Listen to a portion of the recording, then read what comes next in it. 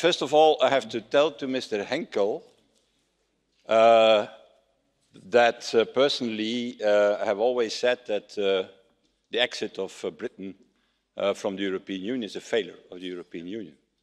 When a big country like the UK leaves the European Union, it's very difficult to say, oh, what a fantastic thing.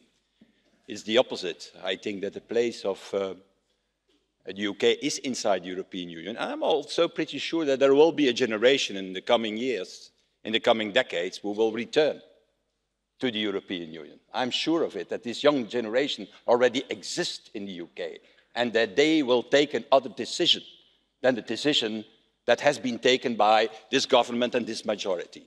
But, Mr. Henkel, may I ask you to tell this to your own friends in your own group in the ECR, who are the main people for a Brexit for the moment. It's a little bit easy to give lessons to us here, and especially to me, and saying, yeah, you don't like Britain, the opposite is true, but not to be capable to convince your own people in your own group, and who are not there for the moment to applaud you, I see.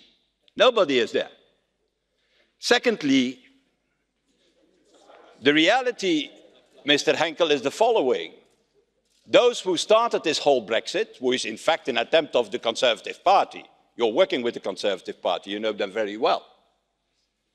It was in fact an attempt to take back control, and that was the big slogan of the Brexiteers, and is still the big slogan of the Brexiteers. It seems to me that Britain seems to be spinning out of control instead of being back in control.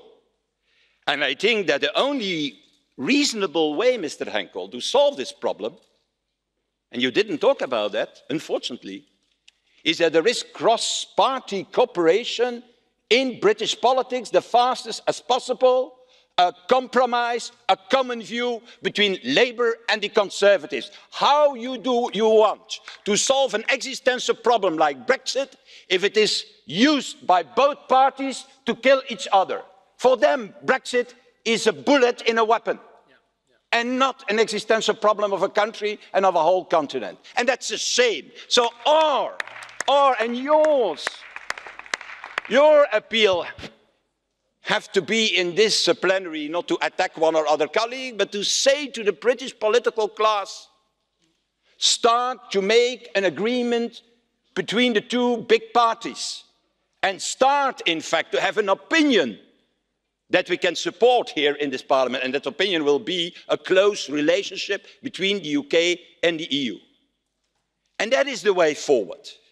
And I think that what is needed is that in British politics, Queen and country are put first, instead of the party politics that are governing the UK politics and the House of Commons for the moment.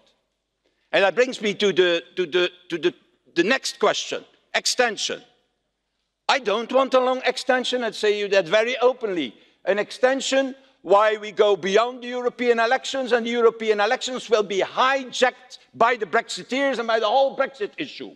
We will talk only about that and not about the real problems and the real reforms that we need in the European Union. And the only thing what we will do, we will give a new mandate to Mr Farage. That's the only thing what we're going to do. That's exactly what he wants. Why he wants that? For two reasons. First of all, he can continue to have a salary that he can transfer to his offshore company. And the second thing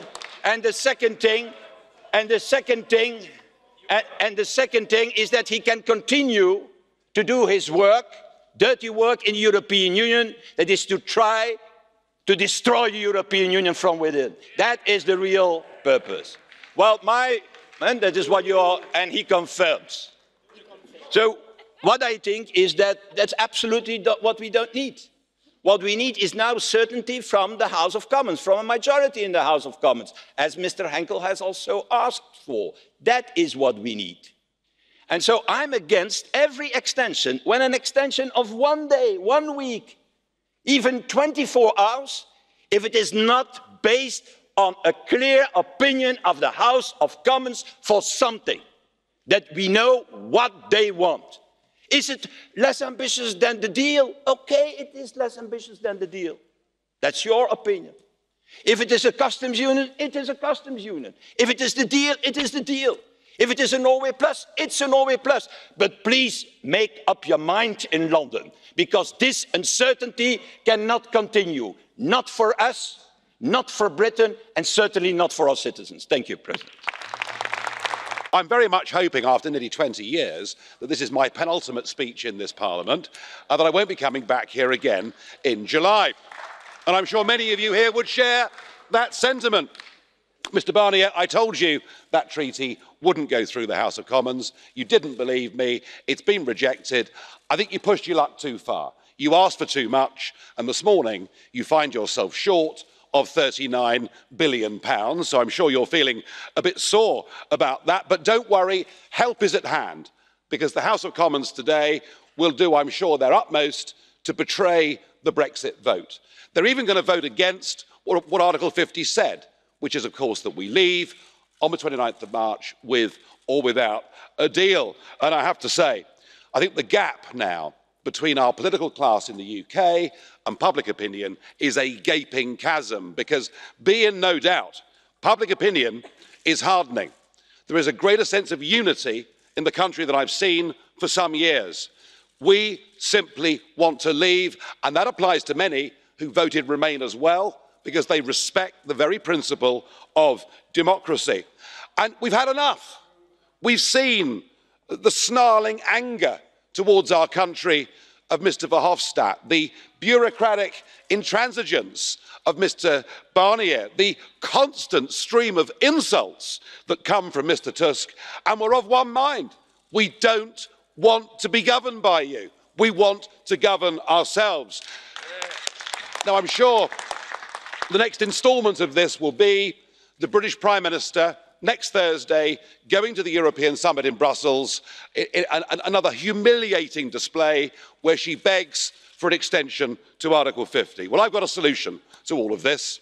What I heard you, Mr Barnier, this morning say that if this treaty, if this withdrawal agreement gets passed, the next phase of negotiations could last for up to 4 years. I thought, enough. We don't want to waste 4 more years of our life, 4 more years of agony. And you don't want to waste another 4 years. You've got your plan. You want a United States of Europe. You want your army. You want everyone to join the euro. You want to get rid of the nation states. We are just a damned nuisance. And add to that, as Mr Verhofstadt said, the European elections. You don't want me coming back here, or hordes of Eurosceptics coming back here. So there is a simple solution, and that is that the British request to extend is vetoed at that European summit. We leave on March the 29th. Most of the preparations have been done. Even if there are a few short-term bumps in the road, we leave, and both you and we can get on with the rest of our lives. That is the only neat solution ahead of us. Yeah, yeah.